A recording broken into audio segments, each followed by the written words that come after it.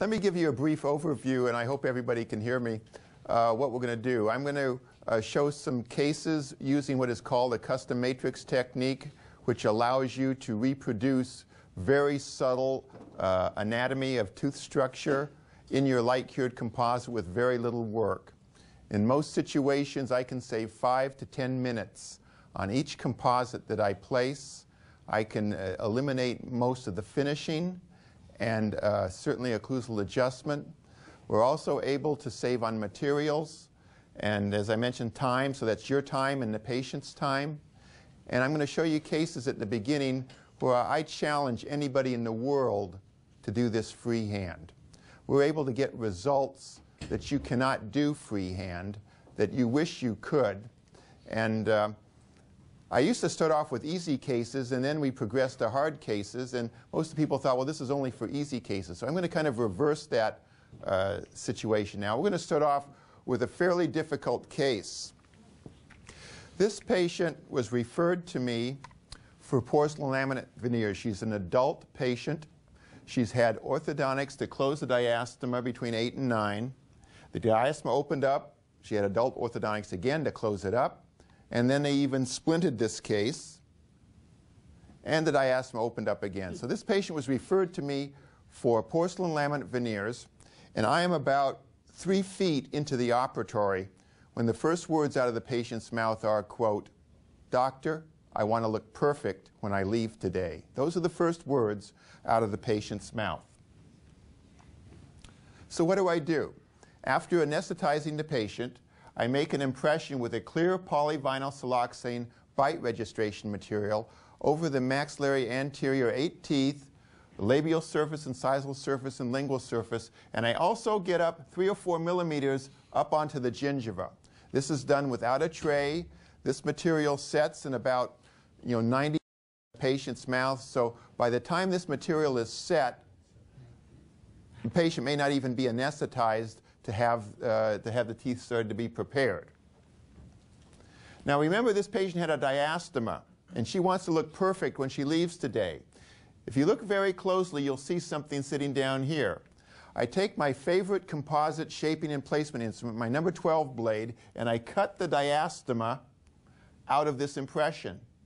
Now this patient has an impression of her maxillary 8 anterior teeth, but without a diastema because it was cut out. It's now sitting down here. So we prepped the teeth, and this is nothing special. We prepped the teeth for porcelain laminate veneers. We did the 4 anterior maxillary teeth. We took an impression the way you normally do. And now this patient wants to look perfect when she leaves today. So what would you do in a case like this? Let me show you what I did. I took Herculite in the shade that we wanted, I believe it was A1, and I inject it into the labial surfaces of the maxillary 4 teeth where we're going to make temporary porcelain or composite laminate veneers for this patient. And when you take something like Herculite, you need to condense it into this surface. So I take a smooth surface condenser and I condense it into the surface of the impression so it picks up all the subtle irregularities, enamel irregularities that this patient presented with. So now we go ahead, we put that in the patient's mouth with pressure, and I hold it for about 10 seconds with pressure in the patient's mouth, and then we light cure from the labial, incisal, and lingual surfaces. I want to show you the before picture again, and I want to bring your attention to the enamel highlights on tooth number 10, more on the mesial, a enamel highlight towards the mesial of tooth number 9, a number of enamel highlights in the center of tooth number 8, and a series of enamel highlights on the mesial of tooth number 7. This is the pre-op picture. This is immediately after curing. There's been no adjustment and no finishing. I want to point out the 2 enamel highlights on tooth number 10, towards the mesial of tooth number 9, more in the center of tooth number 8, and a series on tooth number 7.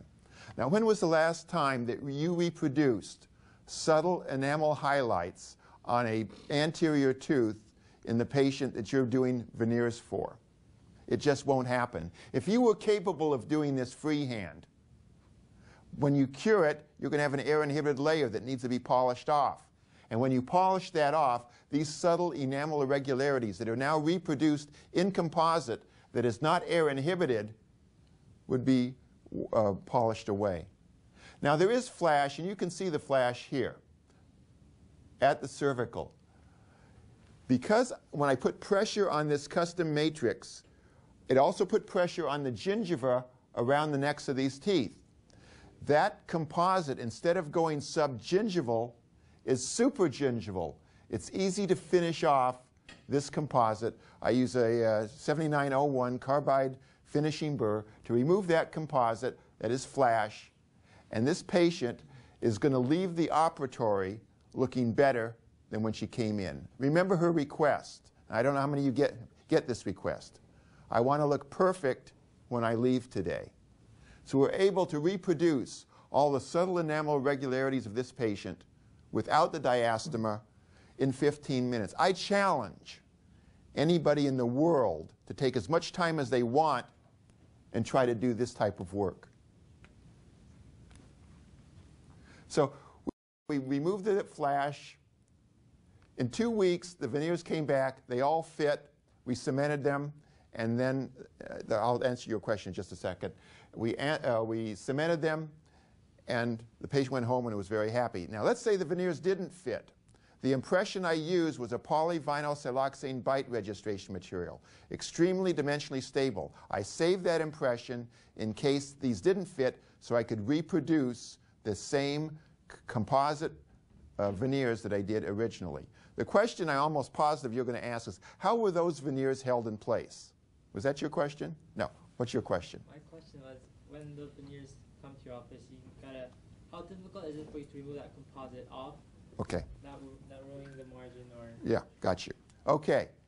That composite, those composite veneers were held on mechanically because when I forced the impression to place, some of the composite in that impression went beyond the height of contour in a buccal lingual direction. When I cured that from the lingual, it mechanically locked on those composite veneers. Then when the patient comes back 2 weeks later, I take a sickle scaler and I broke those veneers off. They came off in about 3 pieces because they're only about 1 millimeter thick.